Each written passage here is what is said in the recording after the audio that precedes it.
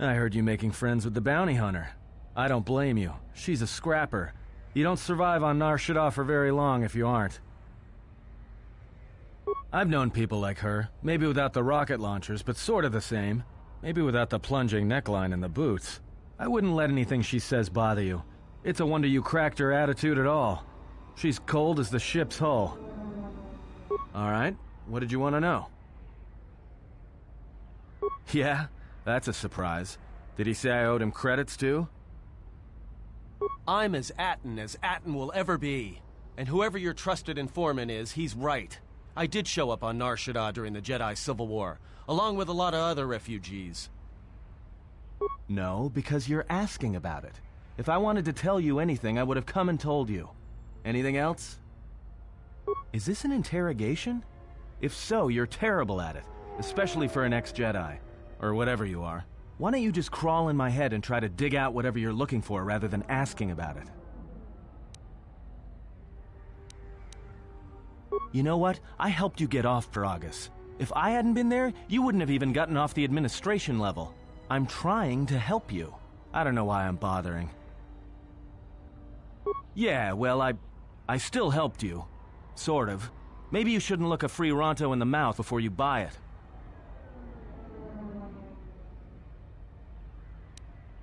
You know what? Not once have I asked you about the Mandalorian Wars. Not once. I heard about Duxon. Everyone has. I heard about Serico, and I sure as hell know about Malachor V. What makes you think you've got the right to interrogate me on anything? You've got plenty of lives to answer for. All you Jedi do. How did you even live with yourself after Malachor? Is that why you went back to the Jedi Council? Hoping they'd kill you? Wasn't it? Maybe you thought they'd forgive you. Sure, you might have thought they'd execute you. But Jedi don't kill, do they? At least not their prisoners. Maybe you were counting on it when you went back in chains. So you got off easy. You were exiled, brushed under the cargo ramp, another dirty little Jedi secret. I'll tell you, all those Jedi at Malachor, they deserved it. Every last one of them. Because Jedi lie, and they manipulate, and every act of charity or kindness they do, you can drag it out squirming into the light and see it for what it is. The galaxy doesn't need Jedi arrogance or Jedi hypocrisy anymore. At least the Sith are honest about what they're killing for. The Jedi are pacifists, except in times of war. They're teachers, except when it comes to telling their students the truth. And when they save you, it's only so you can suffer more. Whatever, just leave me alone. I don't know why I'm wasting my time with you anyway. Well, don't get too attached to me. I don't like it. It's because I'm a deserter. It's what I do. Served in both of them. Against the Mandalorians, before and after Revan, and again, when Revan declared war on the Jedi. Because I followed orders. But it was more than that. You were there. You knew how easy it was to hate the Jedi who sat back in the Republic, evaluating the threat, and watched us die against the Mandalorians. Because you can't believe in the Republic anymore after the Mandalorian Wars. After Revan, nothing was the same. Right after that final battle at Malachor, I was right there with the rest of the defectors, because it was the right thing to do. No, it wasn't. We needed the Jedi during the Mandalorian Wars, more than anything. The Mandalorians were slaughtering us by the millions. The millions. You were at Serico, when they turned the Starib cities into glass craters. At Duro, when Basilisk war droids rained like meteors onto the orbiting cities. And when the Mandalorians set fire to the Zoxan plains on Ares III, the fires that still burn. Without the Jedi who turned on the Council, without you, the Republic would have lost the war, and we would all be Mandalorian slaves or corpses. If that's what you want to call knowing when to fight and when to kill, then yes. But you can't really break down people into Sith and Jedi and expect everything to make sense. We were loyal to Revan. That was enough. He saved us.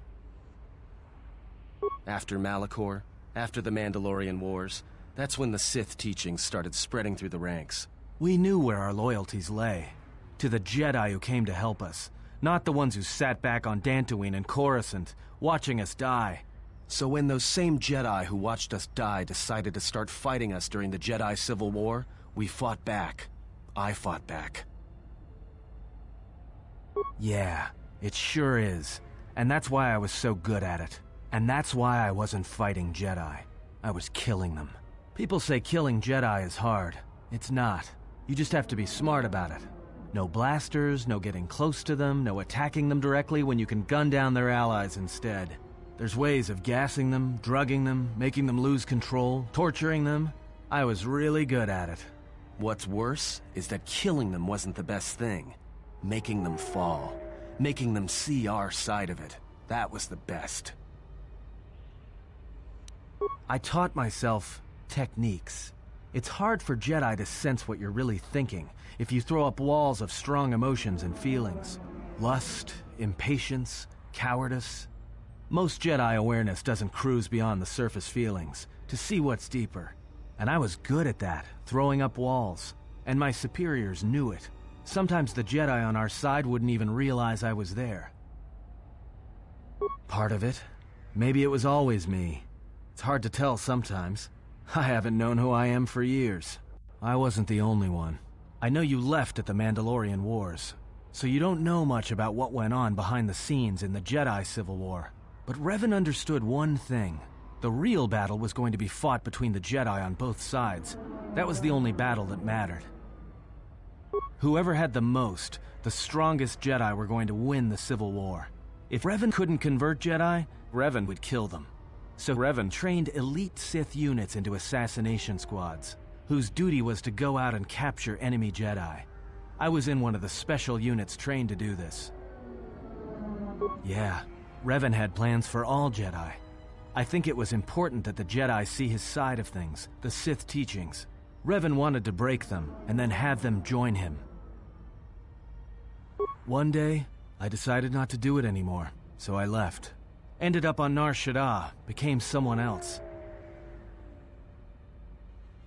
Because you've killed Jedi too. Different circumstances, but you have a bigger body count than I ever did. And I've been with you only a short time. Enough to know that as soon as someone signs on with you, they haven't got long to live. You got history, and anyone who travels with you doesn't. And maybe I want somebody to know who I was in case a story needs to be set straight. Maybe you understand. Well, there was a woman, a Jedi. She gave her life for mine. I never knew her name. She sought me out. She said she had come to save me. She was lying, of course. Or I think she was. It doesn't matter. She told enough truth to get my attention. She said that Revan was doing something terrible to Jedi within the unknown regions. That when we captured Jedi, they were sent to a place designed to break them. And that anyone in his service who showed any ability with the Force was sent there too, to turn them, to break them into dark Jedi, or assassins trained to kill Jedi. She said that's what would happen to me. That I had the Force inside me. That's why I was so good at killing Jedi. And that when the Sith learned of it, there would be no escape, no turning back. I would become an instrument of the dark side, forever. I had heard talk in the ranks, troops vanishing. I knew what she meant, but I didn't believe her, or want to believe her. I did what I did with all Jedi. I hurt her. I hurt her a lot. And then, right when I thought she couldn't take any more, she showed me the Force. In my head. And I felt everything she felt. And I heard just an echo of what the Force was. And how what I was doing, I think I loved her. But it wasn't that kind of love. It was the kind of love where you're willing to give up everything for someone you don't even know. I killed her for crawling in my head, for showing me that. But before she opened her mind to mine, my only thought was that I would love to kill her. And at the end, I killed her because I loved her. In the end, she sacrificed herself to keep my secret, to prevent the Sith from knowing about that touch of the Force inside me. She wasted her life to save me. Me. And I felt her die when she opened her mind. I've killed Jedi, like I said, but I was never there to feel it. To be on the receiving end. And after that, I couldn't stop feeling things. Before, guilt, lust, impatience. It had been orchestrated to get close.